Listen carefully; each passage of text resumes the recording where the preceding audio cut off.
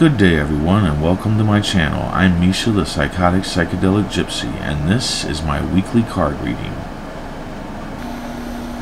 Okay, before we get started, I just want to say thank you for being here. I hope my cards resonate with you, and if they do, please leave a like and a comment and subscribe.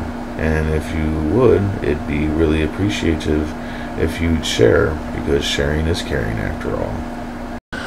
Good day, Aquarius. I want to apologize for this being extremely late. It's the 26th and this went on to the 27th, so it's really late, and it's because I'm trying to figure out how I want to do this. This is my first videos, so I hope you bear with me. Well, let's get to your cards. You got the 10 of clubs, the 5 of hearts, the ace of spades, and the king of diamonds. Well, alright, so it looks like you're fed up with a burden, but the cards say don't give up because it's almost over.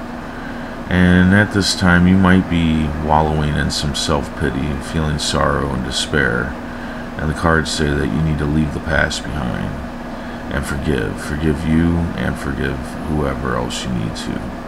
But forgiveness is needed. Well, fuck. It looks like you're going to have a chance to make a good investment, and you should take it up. This way you can live like you want to. Yep, right here, Lord of Value. You're the Lord of Value, success through work, self-made businessman. So, yeah, it looks like, well, I mean, you got this burden here and self-pity, so that's something that you need to work through. Don't worry about, the burden. It's almost over. And the self-pity is just it's gonna hold you back from this, investment you can make. Your self-pity might blind you, and you miss your opportunity. So don't miss your opportunity on this investment. You are the Lord of Value after all. So that's about it, Aquarius. I hope this resonated with you, and I hope you come back to my next reading, which I'm going to try to make actually be out when it should be out.